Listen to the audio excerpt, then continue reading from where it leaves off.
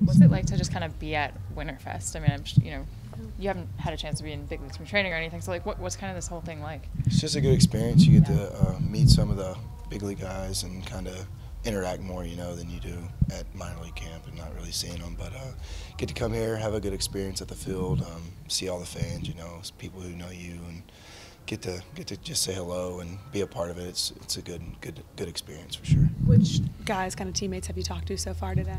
Well, Keyboom and Burke, I got to play with them all year mostly, so getting hanging out with them, and then like Rendon and all them are up there, so it's cool to talk to them, just hear what they got to say, and Fetty and Stevenson. It's nice to be able to hang out with all those guys and just experience that. So, what did you learn from the jump from Potomac to AA last year?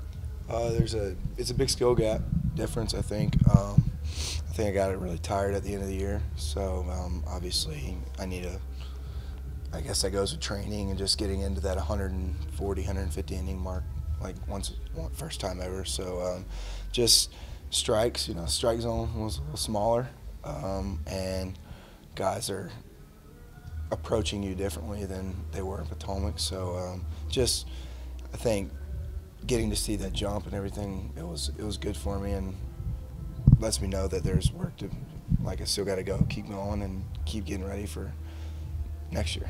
You know that's going to happen when you make a move, but is it kind of a wake-up call?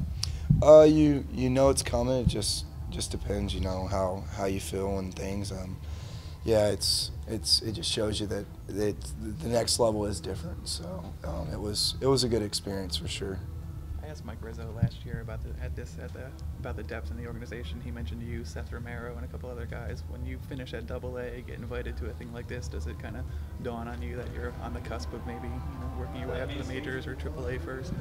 Yeah, it just means that everything that I've been working for and that I am working for is it's kind of falling where I wanted it to. Invited to here, and I had a good year last year, so it just means that what I'm working towards and working for is it's on. I'm, like you said, I'm on the way there. So, is there a specific thing you're working on this offseason? Just staying in shape. Losing a little bit of weight, just being in the best physical shape I can be in when I get to spring training and be able to go out there and perform at a high level. What worked best for you last year?